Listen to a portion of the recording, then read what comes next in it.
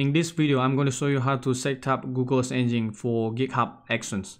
In the last video, I showed you how to add some functionality to the Python package so that you can use Google's engine. But if you look at my GitHub repository, the GeoDemo GitHub repository, so after I added those functions and push the changes to GitHub, there's some of the tracks actually were not successful. So if you look at this in here, the build was successful. That means user will be able to install the package, but the documentation failed to build. So if you click the documentation website, the notebook that we added to the website won't show up in here. For example, the module and also the notebook, right? We added the Earth Engine examples notebook, but it doesn't come up because the documentation failed to build. If it fails, then your website won't be updated. And so if you click here, the red cross mark, and then you click details, then you will be able to find out, for example, why this failed. And if you scroll up here to take a look at the error message, so when it's basically deploying the web page, it's going to run all the notebooks. The reason for this is because we set up all the notebook to be executed when we deploy the website.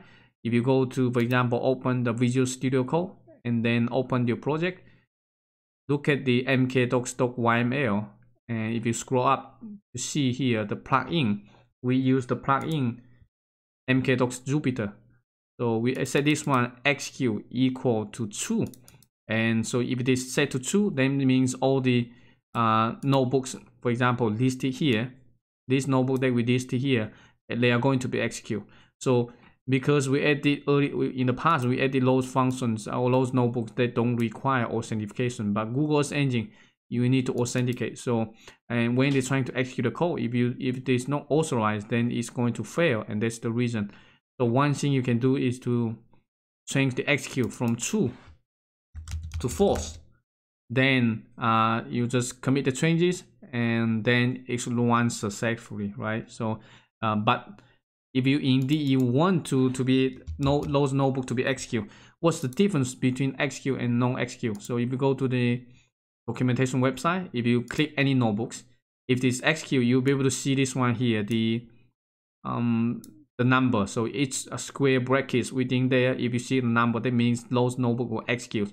Because whenever a cell or code block is executed, it's going to put a unique number. So it's in sequence. If it is not executed, for example, if you look at my other repository, Gmap, and look at the notebooks, if you click any of those, if you don't set the execute to true, it won't be executed. So it takes much less time actually to build the website. And sometimes if you want to execute, it's good to execute because you can figure out if some of the notebook fails. That means you can figure out what's the problem. So that's also a good way to do the testing. But when you have too many notebooks, it might take a long time. So here I almost have more than 70 and almost 100 notebooks.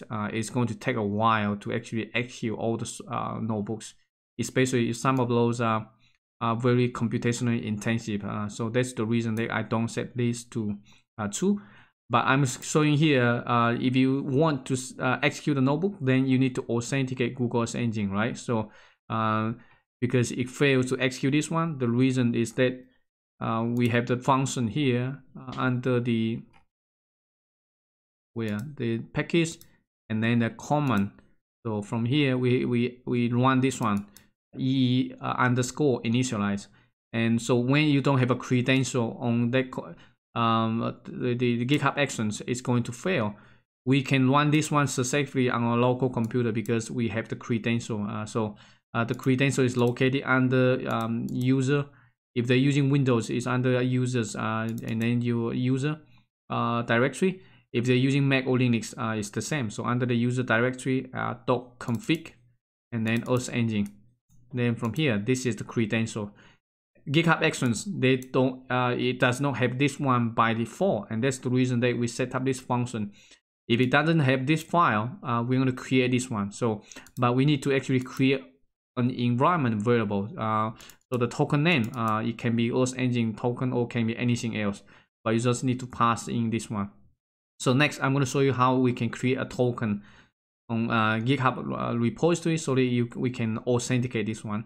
And so if we have an environment variable, and we can get the value for this environment variable, and then we can use that to create the file, create this config file, so that when Earth Engine is executing the source code, you'll be able to find this one and then you authenticate your source code.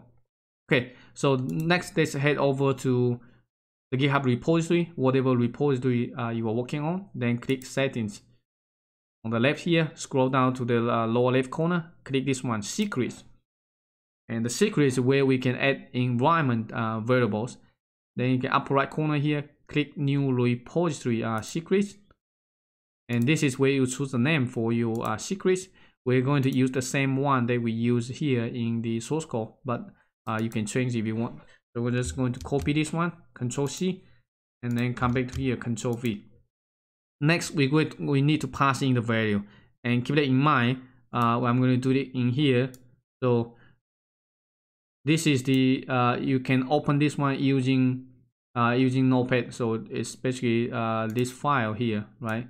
You can open this one using a Notepad or any text editor. Once it's open, then what you need to do is copy anything within the double quotes.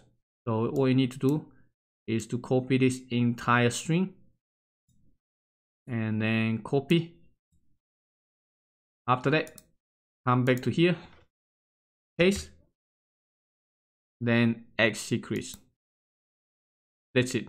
So we are done. And then later when GitHub Action is deploying the document, it's going to retrieve these environment variables and to create a file within the virtual machine. Keep that in mind. This is the Linux virtual machine. It's going to create the file, then you'll be able to authenticate. Okay, so next, let's go back to the GitHub Actions again, and then click the docs and edit GE, right? So this one failed, but right now because we already add the secrets, then we can go here, rerun all jobs. So if you run that, and so this time it should pass all the tracks successfully. It might take some time to run, but you will see if you go back to the repo, we click this one. Although if it's already successful, it won't run again. So it's only running on this one. So let's take a look at this one here. Install all the dependencies. And so what we want is that we want it to pass all the tests so that it can automatically authenticate.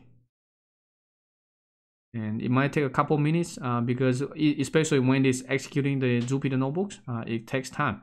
If it's using Google's engine, keep in mind if it's very computational intensive, it's going to take a while. But since we are only using a quick example, it won't take very long. Okay, so you see here right now it passed all the checks, and we should be, I think we should be good. Almost there.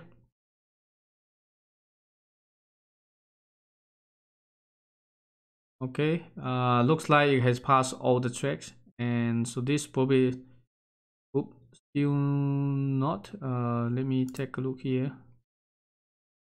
Initialize on error or core.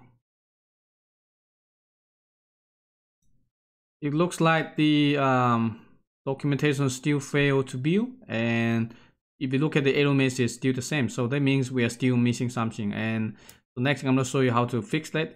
It might look a bit complicated, but once you get it to set up correctly, you just need to do that once. So in the future, things will be automated. And so next, I'm going to show you how we can fix this. You can go to my GMap repository. So this one here, there's a .github folder directory. And under this one, you have the workflow and also have this EE token. So this one essentially is the same, but the reason that the notebook failed to execute because it's not generating the file that we needed for authentication. So, but we can actually deploy create this one when the virtual machine is being built rather than wait until the notebook is being executed. So first, you can come here and then just click the lower button. And we're just going to download this one so that we can use that with our repository. So geo demo, and then go to .github. We can just save this one here. So this is the Python script is going to be executed when GitHub action is running. The next one that we need is to actually run this script. Okay, although you put that one into the GitHub folder, doesn't mean that it's going to be executed. So the next one here, you can take a look at the workflow docs.yml.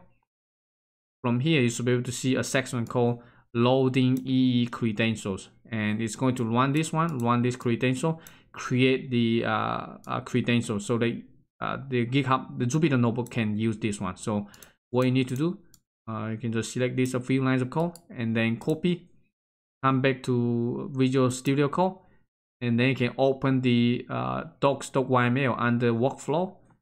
And from here, right, you have multiple sections. For example, the name, each one is basically one section. So you just put your cursor at the end, hit enter, and then paste these 3 lines of code that we copy from here. And essentially, when the documentation is being built, it's going to run this first. And if this one is being executed, it will automatically create a credential. And then once we deploy, it should work successfully.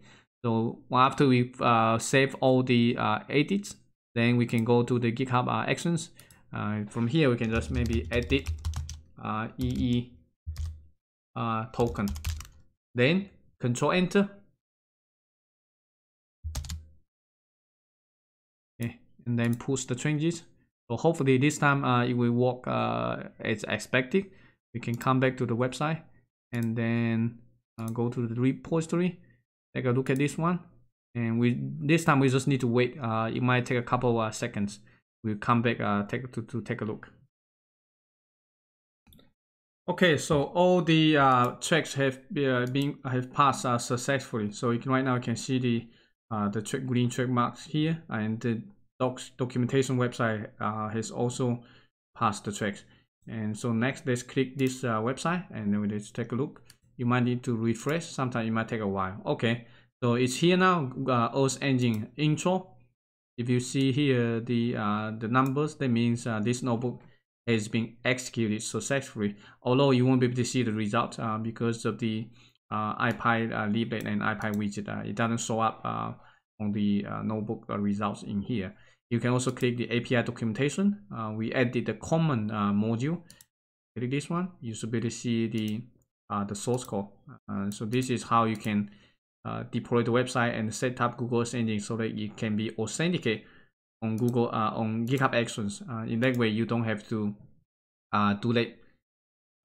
You don't have to do that manually. Otherwise, you won't be able to execute the source code. So make sure that you add your environment variable to here, and then copy your token, and so that. But this is just for your use only. Don't share your token with anyone else. Otherwise, they will be able to access your Google Earth Engine account. So just be aware. Okay, so that's all for this video. I will see you in the next one. Take care. Bye bye.